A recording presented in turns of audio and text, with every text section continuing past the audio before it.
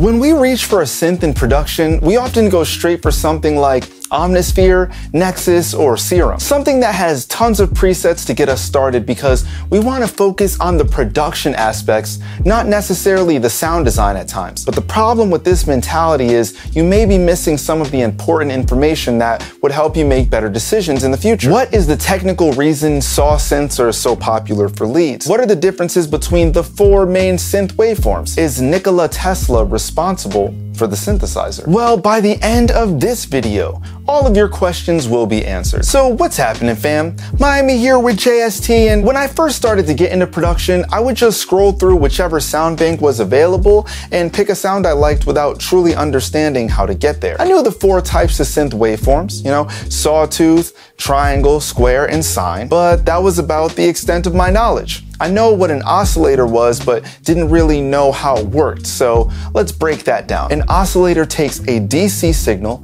and converts it to AC signal. That signal is a repeating or looping waveform that, depending on the frequency it's oscillating at, creates a sound. And this can be tuned to a specific frequency that represents a pitch, and voila, you can use keys to control it on a synth or MIDI keyboard. Just want to add that the first oscillator ever was invented by Nikola Tesla in 1893, so like 130 years ago. Once again, is he responsible for the synthesizer? We'll get to that. But let's remember one thing from neutral to harshest sounding waveforms is as follows: sine, triangle, square, and saw. The first oscillator that we're going to discuss is one that we're all extremely familiar with in audio, the sine wave. Let's take a listen to that. The sine wave is about as basic of a sound as you can get from oscillating, especially since it represents a single oscillation. It is pure tone with no added harmonics whatsoever. This means that it only has the first order harmonic.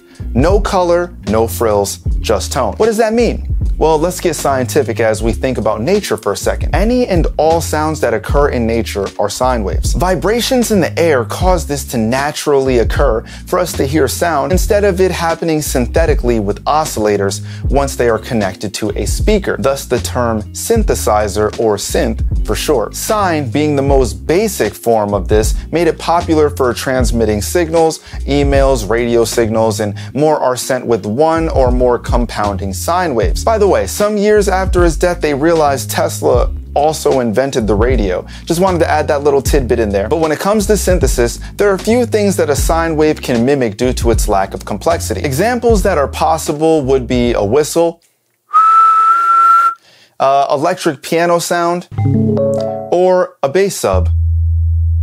And I actually base subs off of whether or not you click that red button, so subscribe, hit the notification bell, and like button if you're loving this content. My transition game is still crazy. Just remember that using it as a sub bass works so well because it doesn't have any harmonic information, so using it for your low end will give a perfect fundamental pitch for whatever you're working on. The saw wave. A saw wave is the exact opposite of a sine wave due to the fact that it is the harshest sounding of the 4. It is extremely harmonically rich. Let's take a listen to one now.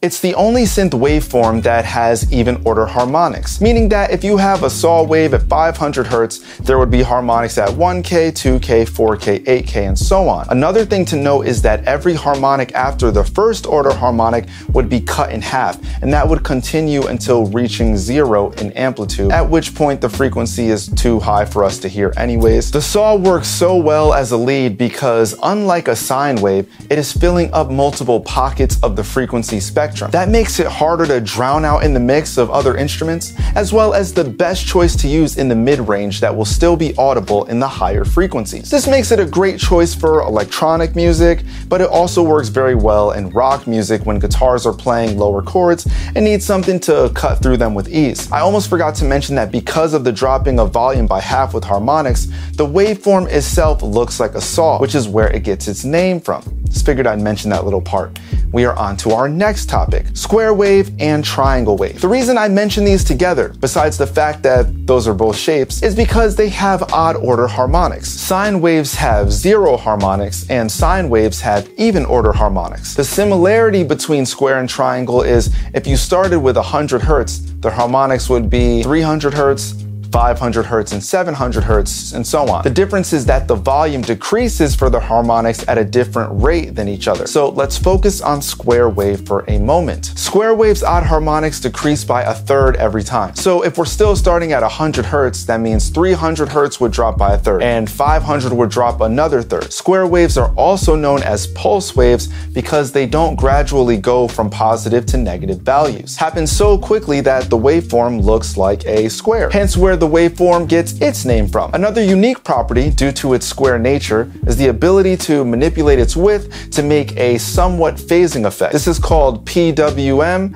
and gives the digital sound some analog properties. Instead of staying at a constant sound, it will change the sound of the cycles, making it basically analog. Let's take a listen to that.